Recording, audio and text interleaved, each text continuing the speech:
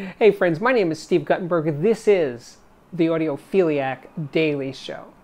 And today's episode is a focus on vintage gear, but not reviewing it, talking about it. I'm talking about it with some experts, Herb Reicher from Stereophile, and also, the real expert actually, is Adam Wexler from High End Audio Auctions.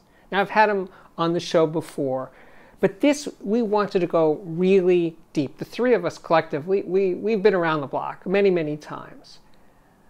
But the to and fro, the back and forth between the three of us about what is vintage, how is it different than used when it comes to turntables or electronics or digital converters or speakers. It was a pretty interesting conversation, lots of twists and turns. I tried to edit it to make it a little tighter and more coherent, and in the end I decided, nah, I'm just going to let it roll. So what you're going to see coming up is pretty much the way it went down. And like I said, I had a great time doing it. Thanks so much to Adam and her for participating, and here you go. People who buy vintage audio and or used, so it's not old enough to be vintage. Like when I did the Spectral, people said it's not really vintage because it's not old enough. So is there it's your business, so where's the cutoff for something to be merely used versus vintage? Let's start with that. Is there a distinct number there? It's an interesting question, Steve. I hope so. Because having been doing this for 20 years... Yes. You're vintage. I'm vintage. So, for instance... This Mark Levinson DAC right here. Yes. I might have bought one of those used 20 years ago, right? Oh. And you look at this 20 years ago and you're like, oh, cool, like this is a great Mark Levinson DAC. And now let's say someone contacts me now to sell one or to buy one. It's 20 years later. Right. I'm 20 years older. Right. This piece is 20 years older than the original old one that I got, right? Yes. So it's this big marker of time for me in this hobby, especially considering that I get so much equipment and get to play with and see with all different types of vintage or non-vintage equipment. But it's this marker of time where you're like, well, how much longer will something like this work for? Right. You know, 20 years ago it wasn't that old. It was old, but now it's getting really old. Yeah. Now, it still sounds amazing, but, like, is this vintage? I don't know. I mean, I guess it's in the eye of the beholder, right? Yeah. Just to certain people, someone might say, this is vintage. Someone else might say, no, you know, it's got to be from 1970. Or right. maybe it's based on when you were born.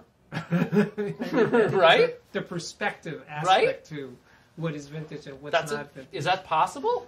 But, you know, the thing is... because there's nostalgia involved in things that are old, oftentimes, right? Yeah. Well, this is the big question here. The big question for me is, I'm not somebody who's into vintage audio. Okay. I get it. I get why people are, and I think it's really cool, and I've enjoyed reviewing it from time to time. But it's not me. But is there a difference in the kind of customer that buys used/vintage versus buys new? It's not just because it's cheaper. I assume it's not just that it's cheaper. Obviously, there's the collector aspect of this hobby, right? So there's certainly people that buy things just for the collection aspect of it, right? So that would probably be a vintage audio buyer, right? Somebody that wants to buy something like that speaker. That is definitely, by all definitions, 80 years old. Collectibles. Right? So someone's into something really old, really rare, really unique.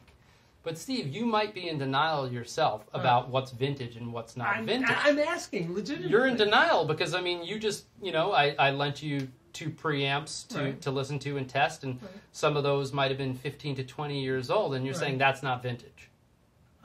I'm saying there's a cutoff there. How do you define that? If it's not vintage, then it's how just does used. Steve It's just used. Just used? It's just old. Herb, what do you think? It's used.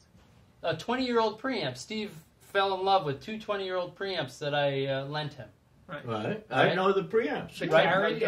Are they vintage? Of course. Steve's in denial. Some of it is looks, you know. Right. If it looks vintage, it's vintage. That's true. But he said, I mean, you could buy a new product. You know, that's when there's companies today that are making products that I think are going to become vintage really nicely. Right. Shit's a great example because they have that distinctive shapes and those designs. When you walk through your warehouse and you look at this stuff, the most distinctive looking, like this Levinson, usually holds up well in the vintage market. I hate to say that looks count, but they do. Yeah. Oh, definitely. And it's like movie stars. Something tells me there's a lot of that shit movie out stars there. and vintage? No, but I mean, you got to have movie star looks. You know, there's a reason people buy all that Marantz Model 9s and 8Bs. I mean, this stuff looks good. I'm not sure we've beaten that out at this point. And people are still copying the Marantz stuff. That counts. And I think vintage, for me, some of it has to do with the looks. It can be really old, but it's not so vintage, you know? Yeah. And it has to sound, but I'm not sure how much sound has to do with it either. But there's a vintage sound. You could be nostalgic about a sound, right? And you just want that sound. That vintage sound. Maybe it's the music of your youth. Like, let's say you're 60 now, right? And you want to buy like a 1980s Marantz receiver because you had one just like that. Exactly. When you were in college, right? That's certainly vintage, right? But you have conversations with your customers. Is it like that people buy it because it's like buying a Camaro or something, right? Yeah, certainly, of course, yeah. It's a lot like buying a Camaro. There's always they didn't make them like they don't make them like they used to, right? Absolutely. Yeah. Absolutely. Right, and also, you know, just like the Camaro, sometimes that's a good comparison because, you know, obviously if you're a gearhead, a motorhead, you know, you can't work on cars these days, right? Yeah. But you can work on gear. You can work on your Camaro. You can work on your Camaro. Work on older. You hit something really good there. I mean, I think, and we were talking about this as regard to the Shindo. Yeah. These kinds of designs, let's call them classic designs, Shindo leans into the vintage by nature of his own work, which is brand new. But, and I've always emphasized this to my readers, you know, vintage tube gear, or tube gear that's simply made, not a lot of feedback, not a lot of solid state devices, you can take it anywhere. You can take it. You know, my mother used to fix radios on her kitchen table. This stuff, they used to sell tubes in the drugstore. Literally, true. Literally. Yeah. And that's why the boxes of tubes look so good. They didn't sell those kinds of tube boxes to companies. Those were so they wanted them to look attractive. Right. It was pretty RCA. Right. Especially, but all of them, each one, when people buy... You know, when New Sensor buys, you know, the Gold Lion brand or Mullard or whatever, they're really just buying the box. Sure. The colors of the box and the logo, because they don't make it like they used to. Right. You know, the inks the originals are like OSHA inks, you know, they're really toxic, really good. I mean, their red was better than our red. I just got an amp in the other day that it was a Western Electric amp that had it had a radioactive warning sticker on it. Actually, really? Yeah, it was literally radioactive tubes in it. Photo. Yeah, it's still in there. Yeah. We'll take a picture. Literally radioactive. It's so good it can kill you. Yeah, but the idea that these things are durable in an interesting way, and that you can buy an old Porsche and you can work on it. You can buy a new Porsche and you can't work on it. It's not more complicated. So I think that there's you know, in terms of the vintage person. So in other words, a young vintage buyer who's not, because they had it when they were young, right? A 25-year-old vintage buyer versus a 65-year-old one. So the 65-year-old guy wants the audio of his youth, and the young guy is just buying it because it's cool. It looks cool. It has a story behind it. That sort of thing. Is that fair? Well, listen, you know, people of my age, 42. So you're in the middle. You're not old, but you're not young. Yeah, I don't know where I fit into this conversation. What generation are you? X? I don't know. I'm 42. I was born in 1978. I think you're X, but I don't know. Gen X. I think that there are plenty of people that appreciate fine design, and they realize that it doesn't exist now in a lot of cases, or they can't find it, or they can't afford it. right? So you want to buy a Marantz receiver that's from the late 70s, early 80s. It looks freaking cool. You got that gyro knob, that knob feel. Oh, yeah. You know? Knob feel. I'm into knobs. Yeah. There used to be a website, knobfeel.com, Oh, right. where somebody rated the feeling of hi-fi knobs. Interesting. It doesn't exist anymore. But I once tagged an Instagram picture with knob feel, like hashtag knob feel, and somebody like DM'd me saying, "Bro, like I can't believe this actually popped up in my feed that you tagged this knob feel," and I'm like, "It's a thing, right?" But like. I'm asked. This when I preamp's review, got I knob have to feel. talk about that. Yeah. No, it's an issue. I mean, I've been told even by editors. Yeah. We want to know how the knob feels. Right. I mean, they don't want to just know. Oh, there's a volume control. Right. They want to know, is it silky? By the way, not just the knobs, but the switches. Sure, of course. When you move the switch, does it feel good, or does it feel like clunk, whatever? No, you want a little bit of a clunk or a click, right? Oh, you don't want the sound, but it has to be. But like the sound of a Leica shutter kind of thing. It has to be beautiful. So what I'm saying is there are people my age or even younger that care about that stuff. And it just doesn't, I mean, it exists, but not within their price range, right? So like, let's say, I don't know, let's say a new Levinson integrated amplifier. Your average person can't afford that, right? Easily. It's a luxury item. But they could afford the $200, $300, vintage Marantz receiver, and they could have a piece of that knob feel and design and industrial design. Yeah, totally. You could cop a feel. There's a guy in my neighborhood. He's probably exactly or within a year or two of your age, and he started out. He was an IT guy. Mm-hmm. Real into modern stuff. Never thought about the old stuff. And one day he was walking down the street, and there was a Sony receiver. No, a Pioneer Elite receiver. He thought, oh my God, that thing's beautiful. And he's strong. And he carried it home, and he plugged it in, and it didn't quite work. And he was like, I really want this to work. So he started going to YouTube videos and all, and he fixed it so it worked. And then, hey, it's a modern era. He looked on eBay, and he's going, oh, this thing's worth a lot of money. And he cleaned it up, and he cleaned the inside, and he made a bunch of money. This is now one of his side jobs. And the story he told me recently, he says, I was going along, and these guys were filling this dumpster, emptying out this house. And there was this guy, he had this amplifier sitting in a puddle, and he's standing on it so he's high enough to throw stuff in the dumpster. And he said, I walked up to him and I said, can I have that amp? You're standing on it. And the guy said, get out of here. And he goes, I'll give you $20. He got off the amp and gave him $20. I think he got $1,500 for it after he cleaned it up. But this guy's now, his whole system is really cool, old, vintage stuff. Actually, he repairs old turntables. You should introduce us. I don't know. No, people want him to. He won't do it for money. I've tried to get him to do a couple for friends of mine. Because he's really painstaking. He's just got that kind of personality where he'll work on that. He really likes Pioneer, particularly their digital products with the copper insides and all that. He's always like, these things look like new when he's done with them. I'm just saying introduce me because I don't know any other 42-year-old audiophiles. He would never call himself an audiophile. Oh, here we go again. He's got old Advent speakers that he uses. He's got a 70s audio system. That's basically what he has. Steve, is that vintage or is that used? 70s? Yeah. I think that's vintage. Okay. So...